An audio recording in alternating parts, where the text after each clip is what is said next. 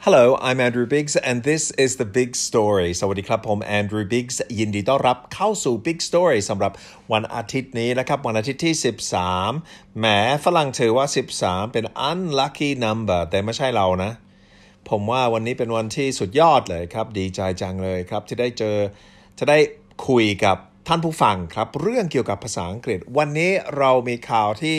สนุกสนานจากสหรัฐอเมริกาครับอยู่ที่ศาลที่โน่นนะครับมันเกี่ยวกับผู้ชายคนหนึ่งอายุ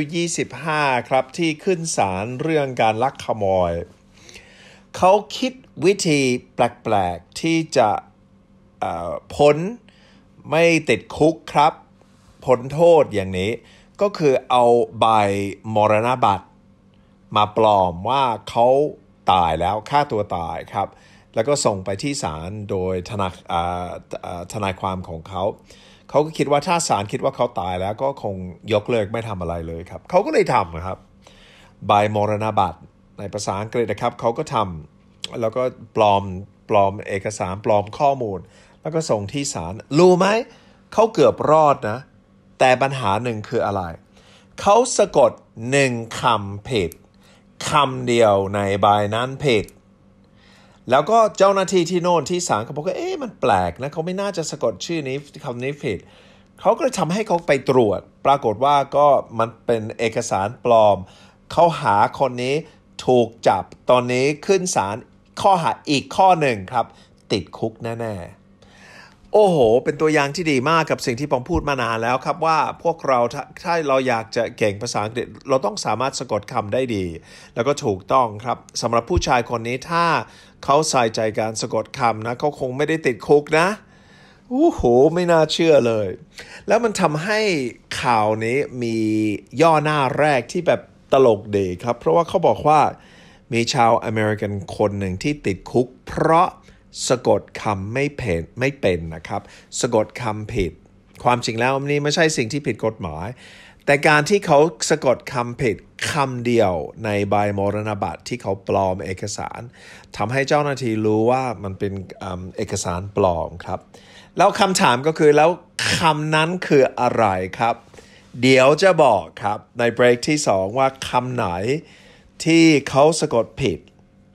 ทำให้เขาติดคุกเลยหลายปีด้วยนะเพราะว่ายังไงก็ลักขโมยก็ต้องหลายปีแล้วก็เสร็จแล้วการปลอมแปลงเอกสารในศาลก็ถือว่าเป็นเรื่องร้ายแรงครับด้วย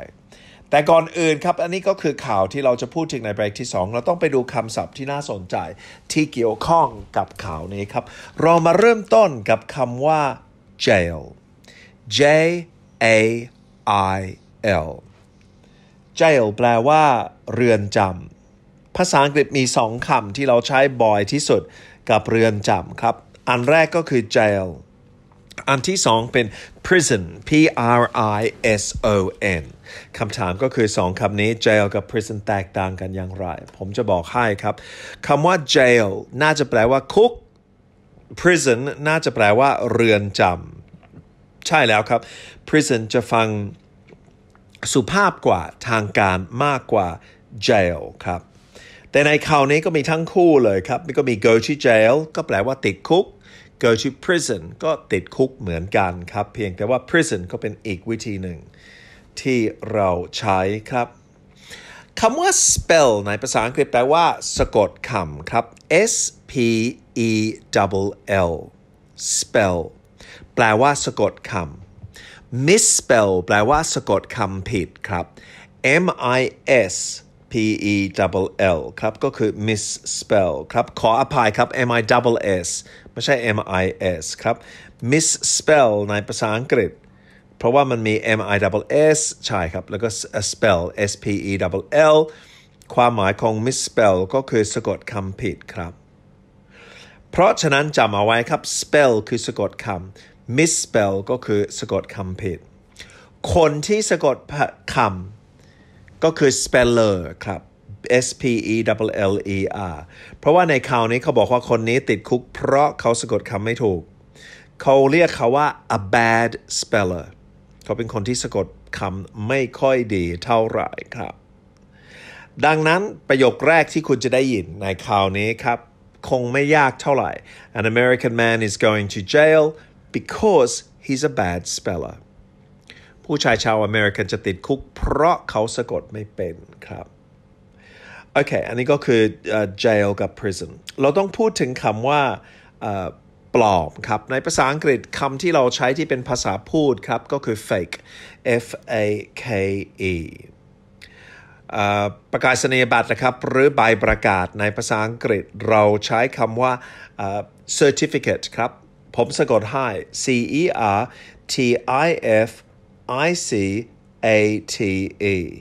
ออกเสียงเป็น certificate อย่าออกเสียงเป็น certificate ครับ certificate แล้วถ้าเราใช้คำว่า death D-E-A-T-H ก็คงเข้าใจครับว่า death certificate หมายถึงใบมรณบัตรครับในภาษาอังกฤษเพราะฉะนั้น a fake death certificate ในภาษาอังกฤษก็คือใบมรณบัตรปลอมครับที่ปลอมแปลงเพราะว่าอันนี้ก็คือใจความของคราวนี้อยู่แล้วใช่ไหมครับศาลในภาษาอังกฤษก็คือ court ครับ C-O-U-R-T แล้วก็คำผิดทางการสะกดคำก็คือ spelling mistake ครับ spelling mistake ก็เป็นคำนามในภาษาอังกฤษเราใช้ในความหมายว่าสะกดผิดคำสุดท้ายที่ผมอยากจะเสนอคือคำว่า valid ครับ valid V-A-L-I-D ก็คืออันแท้จริงความแท้จริงมันเป็นเอกสารจริงๆไม่ได้ปลอมครับเพราะฉะนั้นเราสามารถที่จะมี fake เอกสาร fake documents กับ valid documents fake documents ก็คือเอกสารปลอม valid documents ก็คือเอกสารจริงครับอันแท้จริงเราพักกันสักครู่ครับกลับมาผมจะอ่านข่าวนี้เป็นภาษาอังกฤษนะครับเกี่ยวกับผู้ชายที่คิดว่าเขาฉลาดในที่สุดเขาโง่ครับเพราะสะกดไม่เป็นสักครู่ครับ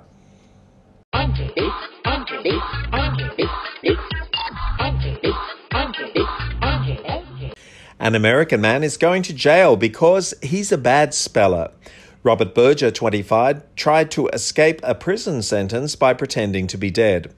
He made a fake death certificate, then got his lawyer to send it to court so that he could escape a charge of theft.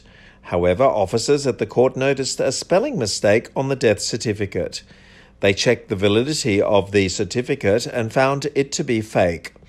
Berger has been arrested and now faces a further charge of forging documents. The word he misspelled was registry. จบข่าวนะครับเกี่ยวกับผู้ชายที่คิดว่าจะปลอมเอกสารใบมรณบัตรแต่ในที่สุดก็ไม่ได้เพราะว่าเขาสะกดคำผิดแล้วก็เมื่อกี้เฉลย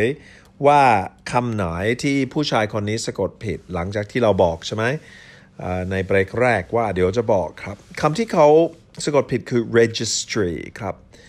registry ในภาษาอังกฤษก็คือการจัดจดบันทึกก็คือ registry เวลาเรามีเอกสารทางการเขาจะพูดถึง registry ก็คือการลงทะเบียนก็เป็น registry ครับแต่ส่วนใหญ่แล้วก็เป็นที่บันทึกข้อมูลข้อความก็เป็น registry ครับคนไทยก็เป็น registry ใช่ไหมออกเสียงประมาณนี้ก็เป็น registry ในภาษาอังกฤษ R-E-G-I-S-T-R-Y ผมรู้สึกว่าเขาสะกดเป็น R-T-Y ก็ผิดในที่สุดคนก็จับผิดแล้วตอนนี้ก็จะติดคุกแล้วครับโอเคเรามาดูทีละประโยคแรกผมแปลไปแล้ว An American man is going to jail because he's a bad speller หนุ่มอเมริกันคนหนึ่งติดคุกเพราะเขาสะกดคำไม่เป็น Robert Berger, 25, tried to escape a prison sentence พยายามที่จะหนีคดีครับหนีการติดคุกภาษาอังกฤษ sentence ก็นอกจากที่แปลว่าประโยคใช่ไหมครับก็ยังหมายถึงช่วงเวลาที่เราติดคุกครับ by pretending to be dead to pretend ก็คือปลอมอะไรสักอย่างหนึ่งครับ to be dead ก็คือตายเขาพยายามที่จะปล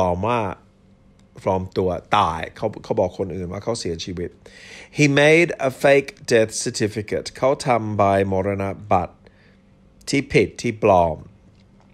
and got his lawyer to send it to court แล้วก็ส่งให้ทนายความส่งไปที่ศาล so that he could escape a charge of theft เพื่อที่จะพ้นคดี ข้อหาเกี่ยวกับการลักขโมย charge ในภาษาอังกฤษก็คือข้อหาข้อกล่าวหาครับ charge อย่าลืมออกเสียงเจตอนท้ายครับ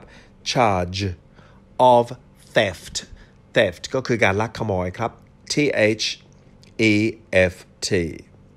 however อย่างไรก็ตาม officers at the court เจ้าหน้าที่ที่ศาล noticed a spelling mistake on the death certificate เขาสังเกตว่ามีคำสะกดผิดบนใบมรณบัตรนะครับ They checked the validity of the certificate and found it to be fake เขาไปตรวจว่าอันแท้จริงนะครับว่าเอกสารนี้ปลอมหรือไม่แล้วก็ในที่สุดค้นพบว่ามันเป็น fake มันเป็นปลอม Berger has been arrested ก็คือ Berger ก็ถูกจับแล้วถูกจับกลุ่มแล้ว and now faces a further charge of forging documents แล้วก็ตอนนี้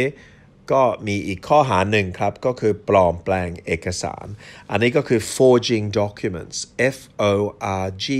ก็คือปลอมแปลงอะไรบางอย่างส่วนใหญ่แล้วก็เป็นเอกสารใช่ไหม The word he misspelled is registry คำที่เขาสะกดผิดคือ registry จำได้ไหมที่ผมบอกว่า misspell ในภาษาอังกฤษ to spell แปลว่าสะกดคำ misspell ก็คือสะกดคำผิดครับอันนี้ก็คือความหมายของ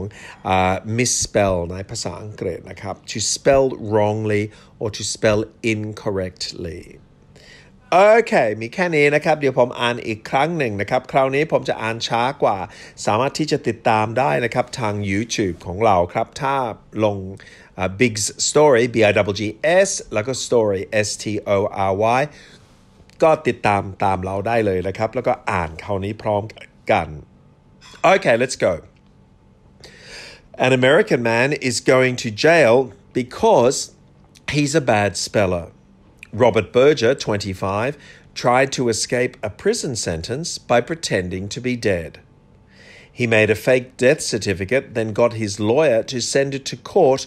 so that he could escape a charge of theft. However, officers at the court noticed a spelling mistake on the death certificate.They checked the validity of the certificate and found it to be fake.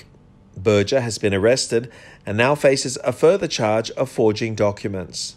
The word he misspelled was registry. จบข่าวนะครับเกี่ยวกับผู้ชายที่เราบอกว่าไม่ค่อยฉลาดเท่าไหร่ก็ได้นะครับแม้เราคิดจะถึงถ้าเราจะคิดจะปลอมเอกสารอย่างนี้นะครับมันเป็นเรื่องใหญ่โตครับแล้วก็เราคิดว่าต้องรอบคอบแม้คำเดียวก็สามารถที่จะทำให้คนอื่นก็สงสัยว่ามันไม่เป็นความจริง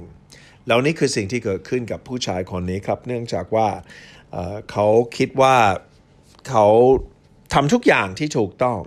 แต่ในที่สุดคำเดียวเท่านั้นเลยครับก็คือคำว่า registry ทำให้เขาสามารถติดคุกได้ครับเป็นคติสอนใจที่ดีมากเลยครับใครที่อยากจะเก่งภาษาอังกฤษนะครับ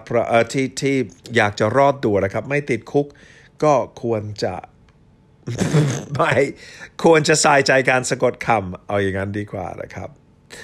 โอเคก็แค่นี้นะครับสำหรับ Big Story สัปดาห์นี้นะครับอย่าลืมว่า AndrewBiggs Academy ครับซึ่งเป็นโรงเรียนของผมเองครับพร้อมที่จะสอนคุณนะครับหรือบริษัทของคุณได้เลยครับสอนออนไลน์ได้ครับยุคนี้มีแต่คนที่เรียนทาง Zoom กับเราครับหรือถ้าอยากจะเรียนตัวต่อตัวก็ได้ครับก็แล้วแต่ที่จะเรียนถ้าสนใจนะครับก็ติดต่อกับเราได้เลยครับใช้หมายเลข0972755588อีกครั้งหนึ่งครับ0972755588ครับ I'm Andrew Biggs. Have a great weekend. What's left of it, and see you next week on The Big Story. Goodbye.